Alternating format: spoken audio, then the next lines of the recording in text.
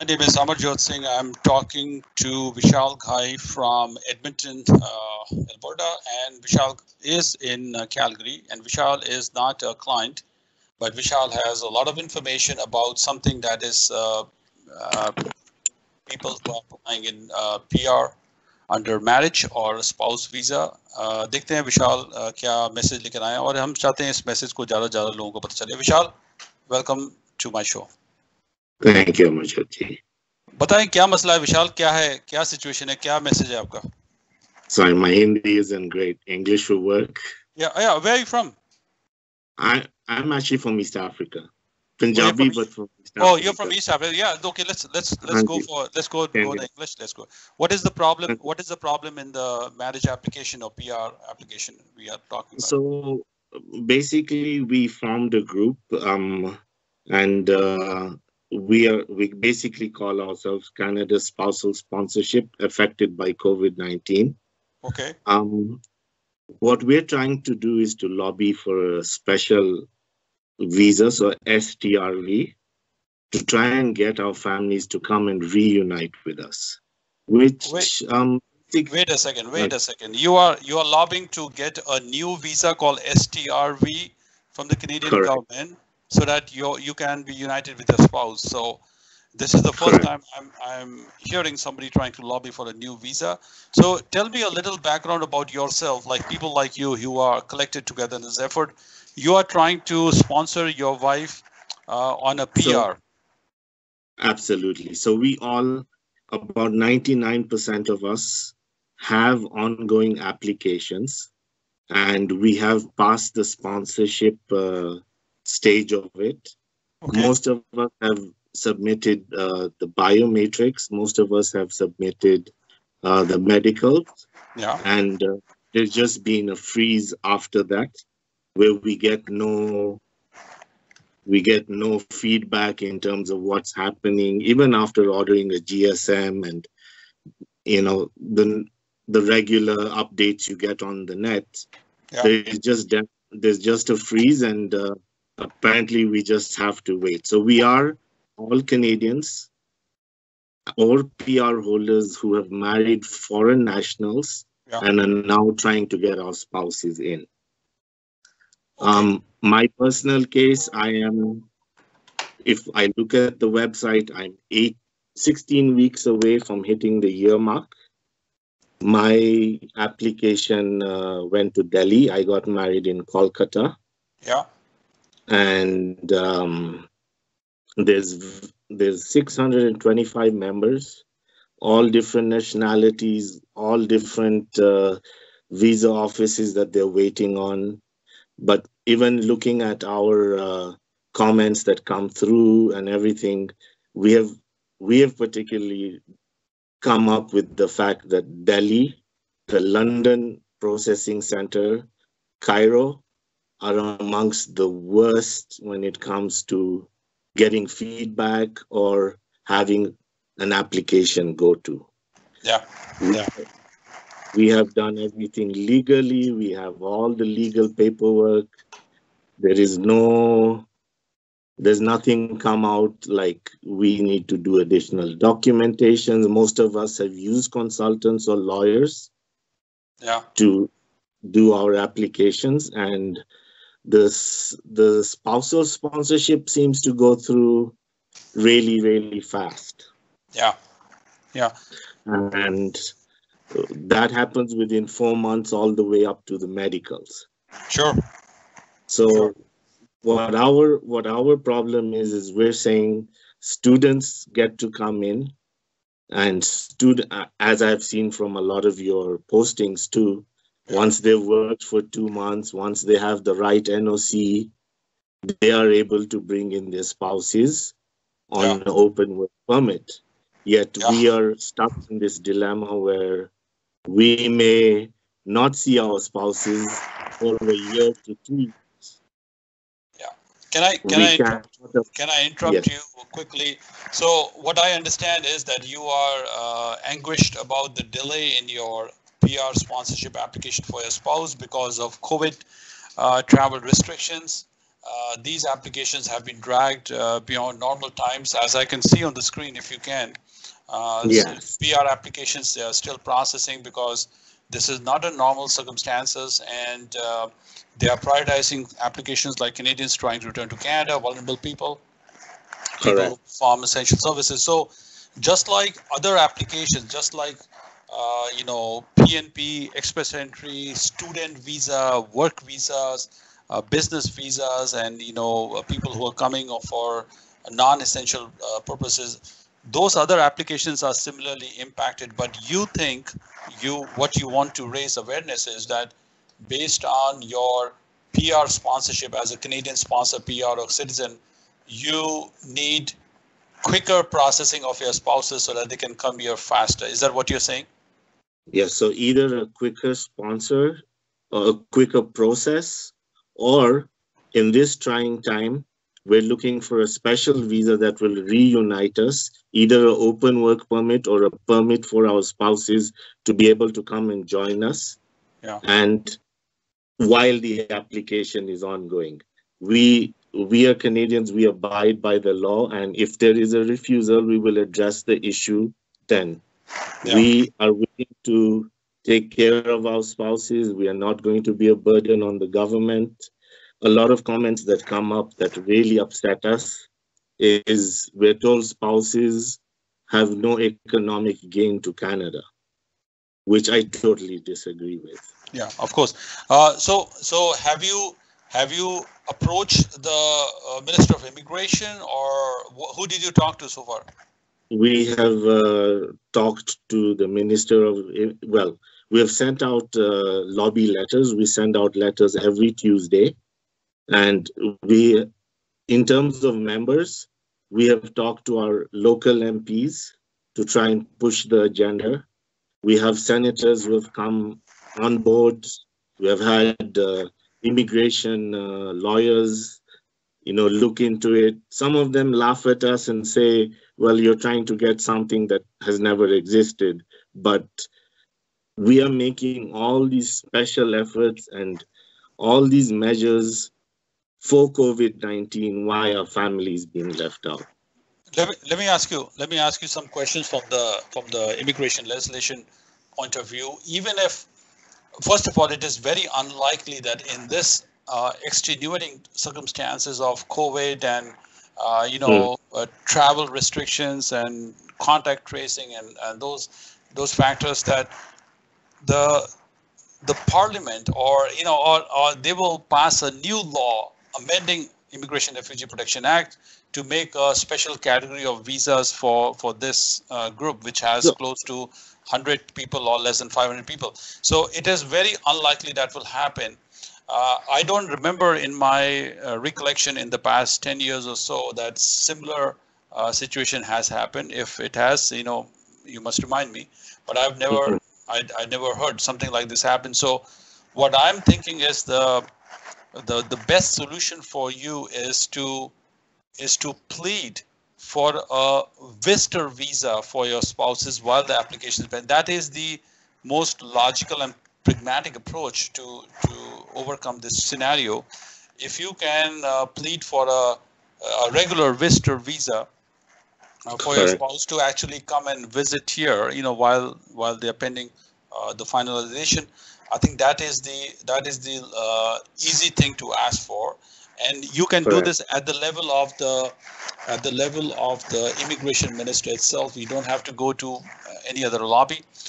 The mm, immigration minister, especially, and maybe you can write a letter to Justin Trudeau, and also on an individual level as well, you can write letters to immigration program managers, which are the head of the visa immigration section in various high commissions, embassies. So that is what I would prefer that you do to get success. Um, what you are asking is that, if a person is already pending for spouse applications, they are typically, not always, typically not given visitor visa, because now they have to prove the temporary intent, which is not the case because they already have PR application pending. So, Absolutely. the immigration program manager at that level, maybe they have to use the discretion whether this person will come back, he will end up maybe staying in Canada till they get the COPR. So, which is something that they have to decide on that level. But on the other hand, if the coronavirus is impacting all travel, even if they get a visitor visa, how will they actually travel to come here? They will not be able to travel nonetheless, whether they get the visa or not.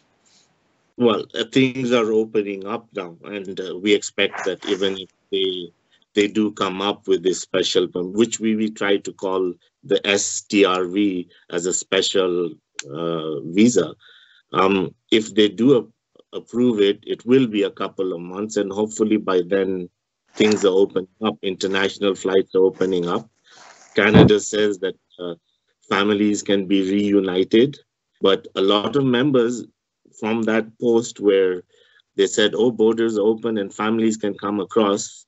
About 100 members from our I didn't do it, but 100 members applied for a TRV and were rejected under the Section 205, saying there's not enough ties back to the country. But Yeah. what we're saying is we are Canadians, we're legally married to these people. We've put in all the proof. The spousal approval for sponsorship, I'm sure they do their due diligence before they send it off to a visa processing center. If I'm correct, correct me if I'm wrong. And then the visa center is the one that determines whether this is a real marriage, if it is right, if Yeah. that is the way we understand it. So Yeah. our trying, my understanding is in 4 months through a visa office in Canada, I get approved. My wife does her biometrics, does her medicals. It says criminality passed on my application, right? Why does it take Delhi office, for instance, 8 months to 1 year to further determine this case? Well, you will not have likely any impact on the processing procedural delays. Mm, Some applications will take longer, some take less. It's an individual case by case, dynamics. Uh, okay. so I think there's no need to challenge why they are taking longer than usual. It is Hmm. obvious why, because they have reduced staff and reduced resources for doing all this. Instead of challenging them, why cannot do it faster? You might be better off in focusing on, humanitarian and compassionate considerations for the immediate family member. So, if, for example, if just an example, if the spouse is in New Delhi, for example, and New Delhi already has a lot of coronavirus cases rising, and Correct. now the beneficiary of that PR application herself may be in danger, that might be Hmm. a consideration. And this has happened in many examples. I remember there was an earthquake, or there's some like a natural disaster in some countries, and Correct. in those situations, the Canadian government helped people who were pending immigration applications, just like yours. That might be an angle to look at. I think you should focus instead of asking for a STR visa or something else. I think you should focus on the danger to the Canadian spouse under that circumstance, especially given the fact that in some countries the curve is rising. I think Mhm. that way you may have a better sympathy to your case than anything else. Absolutely. If you look at the points we have under the STR visa, we just named it STRV, but Yeah. the points that we have is because Senator Mobeen tweeted it out that way. So we just picked it up from what she said and took it that way. But what we're saying is we want to be afforded the open work permits that students are being given, right? But I'm taking full.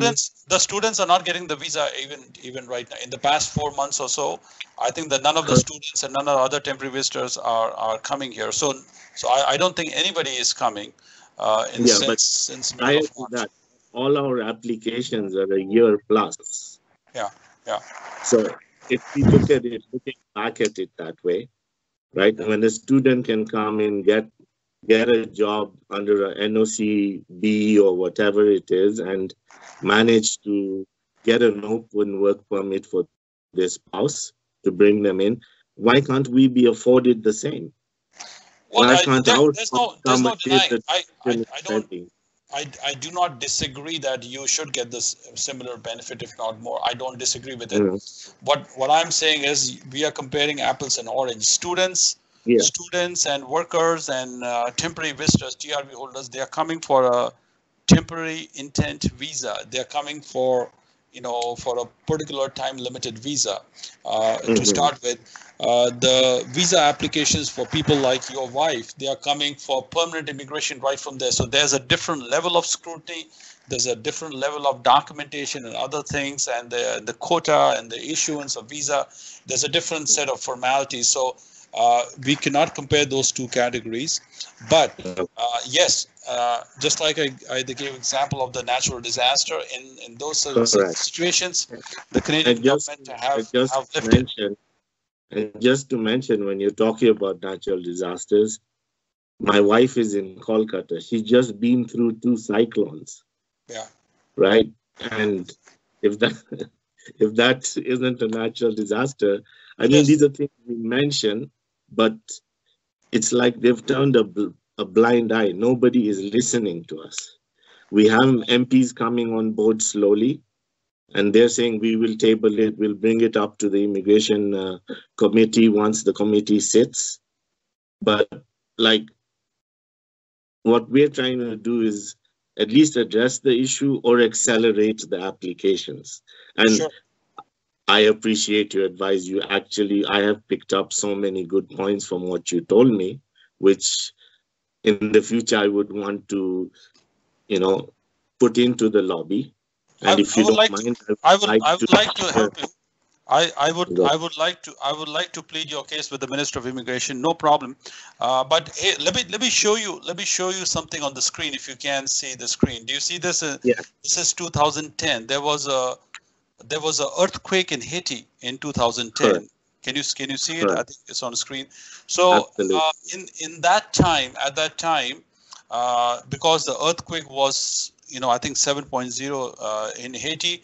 So what they did was they did something to the processing of applications already at the time. So they expedited those applications. Do you see that? It's everything is listed I see. here, and Yeah, they help people in certain category. So this is similar to something like this. This is what you need to get going correct. for your case. So you can take this example. This is operational bulletin 179A. So you can code this if you want to, or you can Mm, check this over Google. So something like this. I think this will work for you. And okay. I'm And pretty is certain. COVID not considered a natural calamity Well, too? Like, yeah, it is. It's not. But hey, look, there's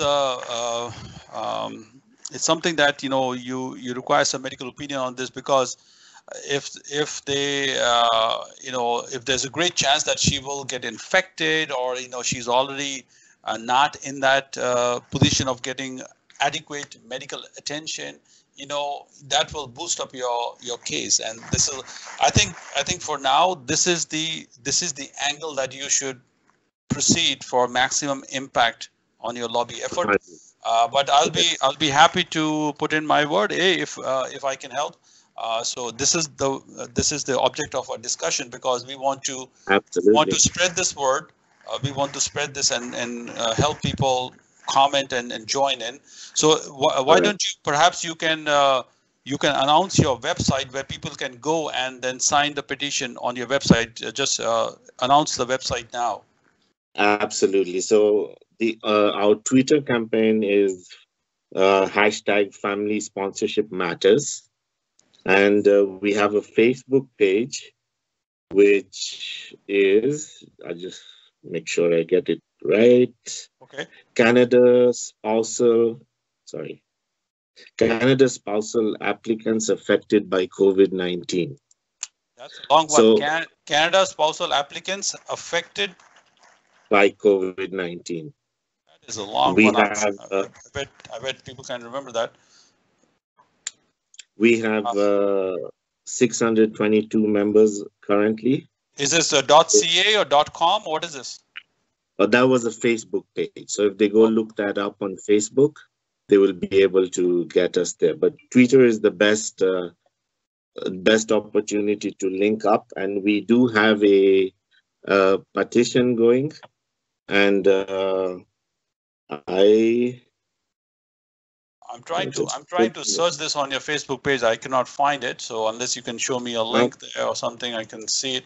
I'm searching it. I cannot find it. So I'm trying hard. Let's see if okay. I can. So it's can I read the link out to you? You can read the link out. I'm just wondering if Right. people can find it It's easy to pretty find. long. Yeah. So it's HTTPS m.facebook.com/groups/187-186-5-795-30. And the title is Canada's spousal sponsorship needs to improve. And we Okay. currently have about 3,000 members signed in. Our goal is to get at least 15,000 Yeah. Okay. because we believe this is a prevailing dilemma that a lot of people are facing, but nobody has ever spoken out about it. And Okay. we appreciate help. Well, I like to help out, and if you want, please also announce your phone number. If somebody wants to call you directly or email you, you can also announce that as well. Absolutely. So my email address is seafoodheaven@yahoo.com. My phone number is 403-966-1820. And basically, if you get in touch with me, I will put you in touch with the admin group because we like to do everything with pen and paper. So we have the proof, and there is a lot of articles and there's a lot of videos being posted. I posted a Father's Day video. We have about 5 other members who Yeah. posted a Father's Day video. We have appeals from a variety of membership. And see, today we discussed my case, but the thing here is we're lobbying for a number of people with all different Yeah. applications and different diversities in terms of where their applications are stuck. Yeah.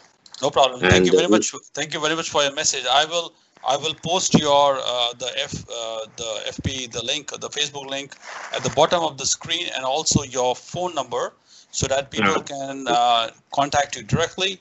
And we want to bring in as many people as possible, including there are a lot of spouses, student spouses who are waiting for their partners also as well. So absolutely, if perhaps something can happen, but I think there are two factors under play here.